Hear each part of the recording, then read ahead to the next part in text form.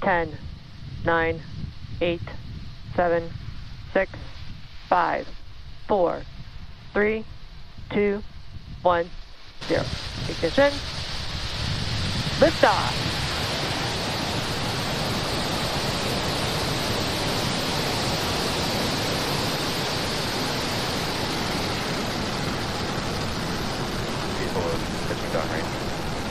M1D propulsion is nominal.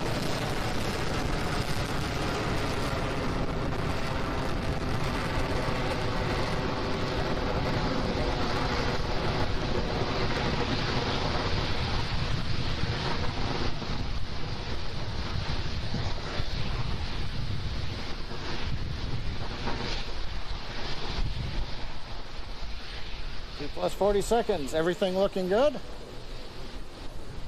That's the call out. Says M1D engines are throttling down, getting ready to reduce vehicle acceleration in preparation for the period of maximum dynamic pressure. We're in the bottom of the throttle bucket, as they call it.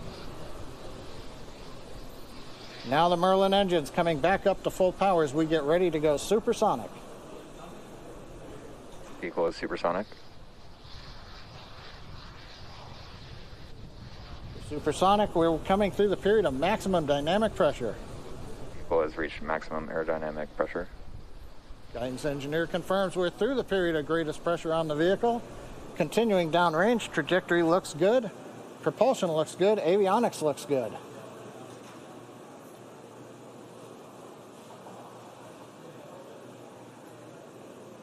MVAC chill has started.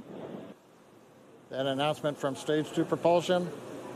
We are now beginning to chill in the turbo pump on the upper stage engine to get ready for its ignition coming up in about 45 seconds.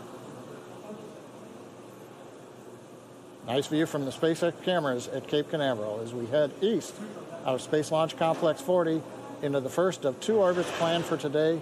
This orbit is the parking orbit, a low Earth orbit trajectory that will take us over the equator and will eventually relight the upper stage engine to transfer us into the desired geostationary transfer orbit.